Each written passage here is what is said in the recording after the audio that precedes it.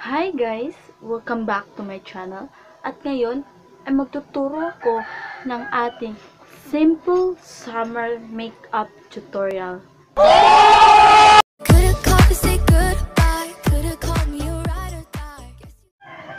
Kasi nga, summer na, kaya gorious na tayo sa mga beach dyan, kung saan pwede magpalamig. Kaya naman, para hindi maging pale yung mukha natin na parampa-rampa, is magtuturo ako ng ating simple summer makeup tutorial, diba? So with no further ado, let's start it. So the first step we're gonna do is we put the liquid concealer. This one, I gonna use this is folio. Yan. It's a liquid concealer. We're gonna take a little amount. Ako, I'm gonna use this one. Binasa ko lang siya. Yan.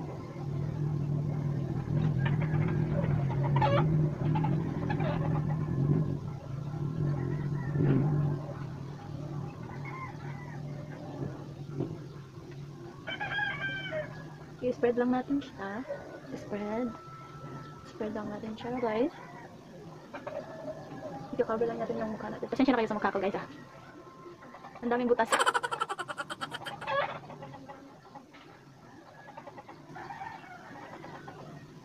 Yan. Tapos, isalin din natin yung leeg para hindi tayo magkamukha multo. Spread lang din natin. Yan. So, tapos na. Yan. Yan yung first step natin. Tapos, isusunod ko is yun, this one. This one. Advanced to. Advanced stick concealer. Kaya nawala lang yung marka niya kasi matagal ko na pang ginagamit. This one. Parang ika-cover up lang yun natin yung una natin concealer. Nilalagay ko siya dito. Ito, minsan dito lang sa eye bags ko kasi ang laki ng eye bags ko. Parang center of attraction. Tapos, i-spread lang ko lang siya. Grabe itong eye bags ko kasi tag 2 PM na ako. 2 AM na ako natutulog. Ganyan ako ka-addict, guys. Yan. So, ayan. We're done with our first and second step. So, we're gonna go to the powder. Lalagyan ko muna ng powder yung sako kasi para siyang ang dulas, parang natawag siya. Lagyan ko muna siya ng powder. Tapos, we're gonna do the eyebrow pagkatapos.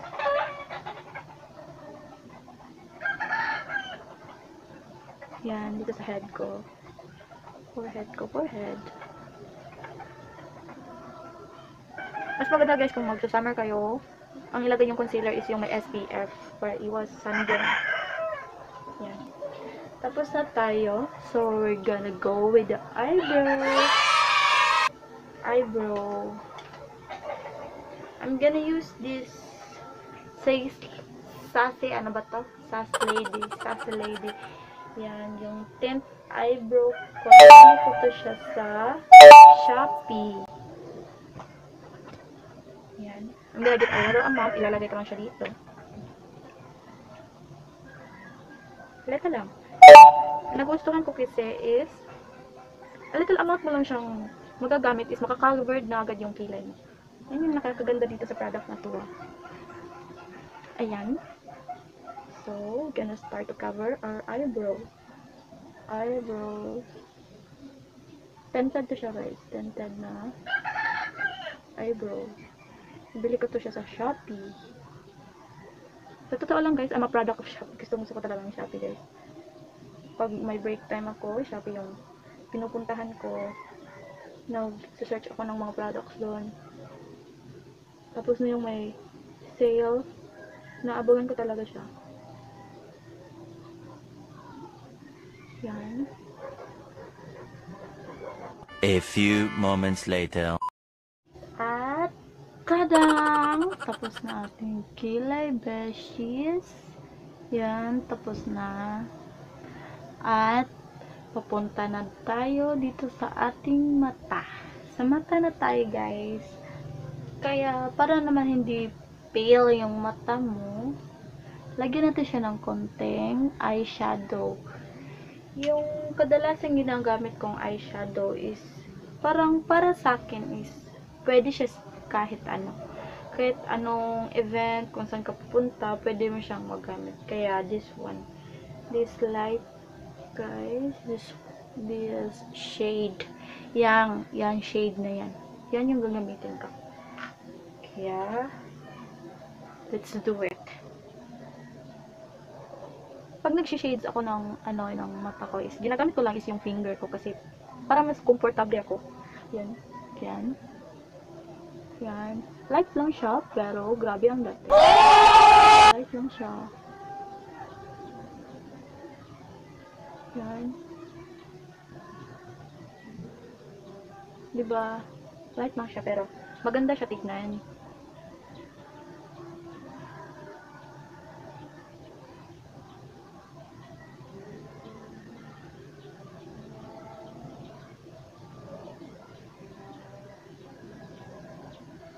One shade lang gagamitin ko, guys. One shade lang. Itong shade lang na to yung gagamitin ko. Kasi nga, mas gusto kung mag-beach ka, simple lang yung makeup mo. Parang hindi naman party yung papuntahan mo, di ba?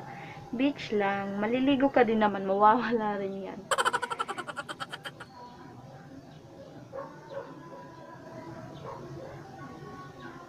Yan. Tapos, minsan is nilalagyan ko yung down niya. Ano ba yan nawala?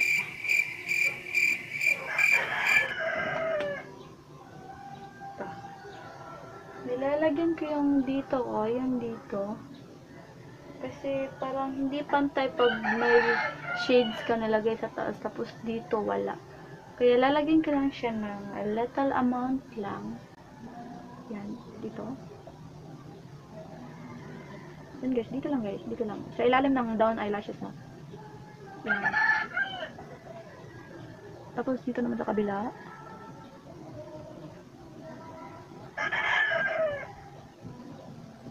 Yan, patay ba? Para kasing aanohan ko lang na. Tsaka guys, alam nyo ba yung ginamit ko kanina na para sa kilay ko? May sobra pa siya. So, true lang, ang list lang talaga ng nagamit ko. Pero ang kapal na ng kilay ko yan, mga besh. Yan yung nakagaganda sa product. Yan, tapos, pero hindi ako nag-endorse ng product ha. Sinasabi ko lang. Yan.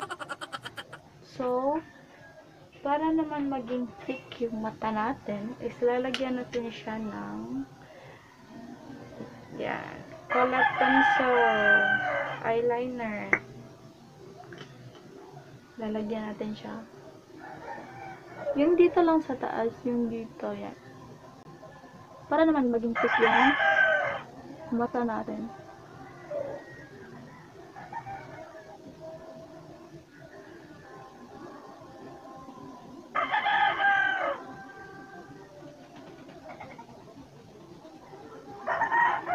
Kasi kahit kung anong lagay mo ng eyeshadow, pero walang eyeliner na nilalagay mo sa taas, parang pale lang pa rin siya tignan. Kaya mas better kung lalagyan mo siya ng dark, something dark yung mata mo. Lagyan mo siya ng eyeliner. Yan.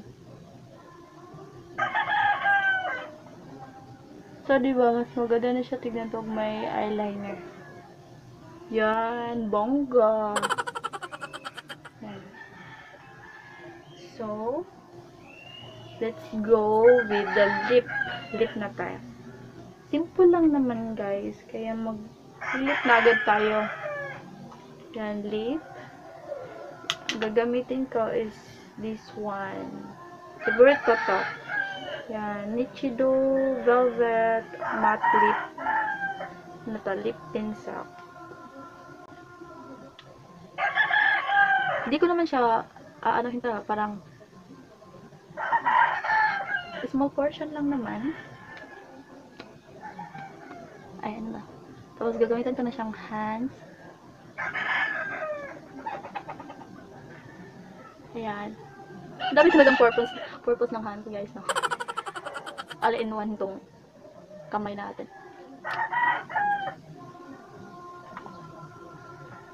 Yan.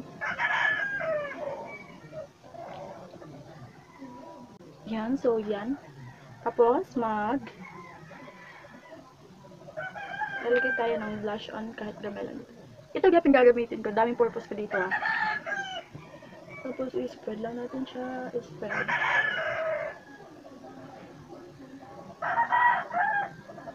Yan. Yung parang magpipink lang siya kaunti. Yan. Parang sunburn. Hindi ka pa naligo, nagka-sunburn ka na. And tapos, powder for the final portion ng ating makeup. At matatapos na tayo. Di ba ang dali lang?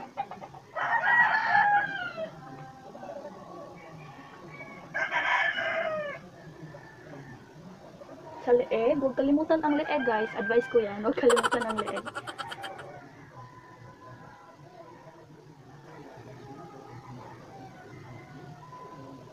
At yan na nga, mga besh.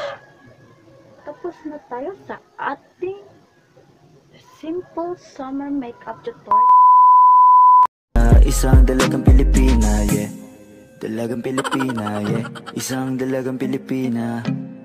Dalagang Pilipina, yeah. Isang dalagang Pilipina.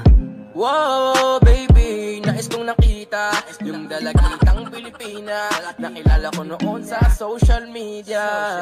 Nakakaakit siya, kaya sa kanya na lang nagpadala. Para sa agos ng dagat pag nakahiga. Huwag ka mag-aalala, baby, mamimiss kita. Malayo ka man sa aking tabi. Nagpaalam ng So, yan nga, guys. Tapos na ang ating makeup tutorial. At yan, parang nagsusut talaga ako ng pang-summer, kumbaga.